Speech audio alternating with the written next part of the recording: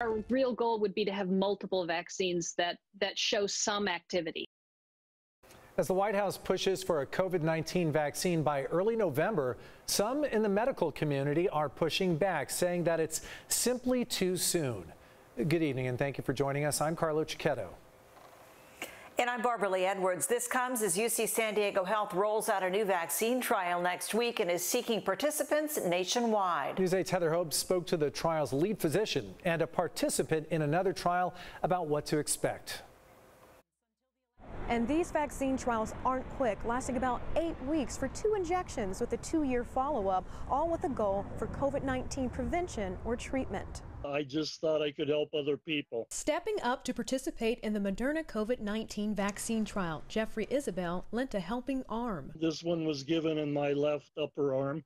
A shot given to him last week is one of 2 that the retired registered nurse of 35 years will have. He says it didn't burn and he didn't have any feeling like the flu shot. He gets another injection this month and says a November 1st vaccine rollout date is far too soon. I don't really see, since they just started these trials, how it would be available. Dr. Susan Little of UC San Diego School of Medicine agrees. I don't think that's feasible. I mean, maybe I'll be surprised. That'd be wonderful. Dr. Little leads the AstraZeneca trial that's to start September 8th under the White House's Operation Warp Speed. Like the name implies, go fast.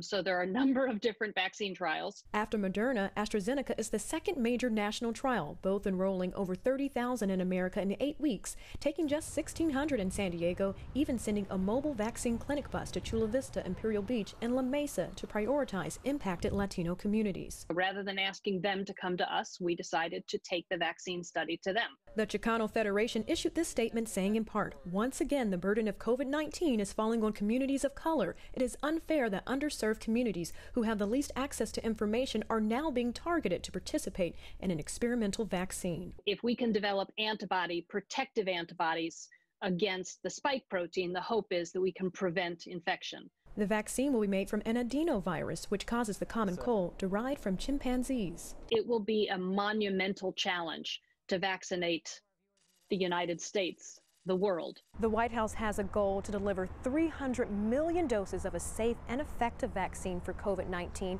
by the end of this year or early next year, with a reported cost of $8 billion for vaccine development. Heather Hope, News 8.